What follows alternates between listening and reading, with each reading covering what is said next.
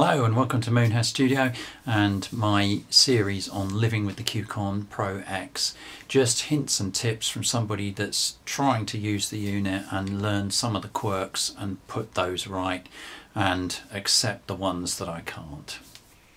Right, so we've got a real issue here. One of the problems is irritating but not life-threatening. The other one is just going to completely ruin your mix. And the first one is that when you hit various keys on the controller, say to bring up your mixer, it's triggering a random note on one of the instruments.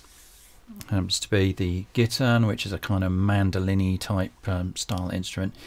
But even worse is that if you're actually mixing and trying to get your levels right, it is going completely haywire. So if I play this little section here, we'll just loop it round and I'll flip through to where the Gittern is. We'll bring up the mixer and you can see what's happening here. As I bring up the mixer here, it's going way out of tune. I mean, you hear it even worse than when you solo it. So that's totally unusable. What's going on here and what's the solution?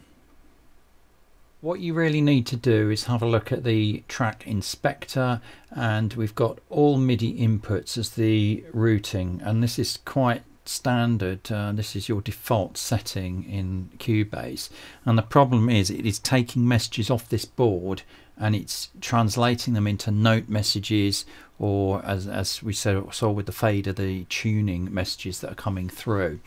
Now obviously what you could do is you could disconnect your instrument and it wouldn't do it then, but you'd have to do that with all of your instruments, and every time you selected them you're going to find, you know, if you want to record a little bit more or whatever, you're going to have to reconnect it, and that's just not going to work.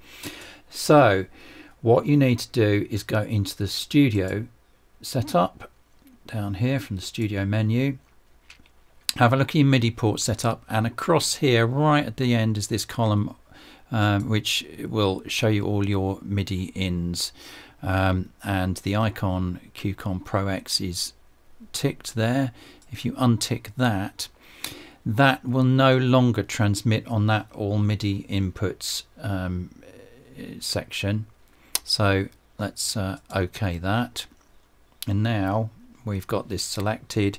If I bring up my mixer, no problems there. So, but will it still work? Will the controller board actually work to control everything when you've got that all MIDI off? Well, yes, it does. So let's just bring up that section again. We'll loop it round, have a look at that.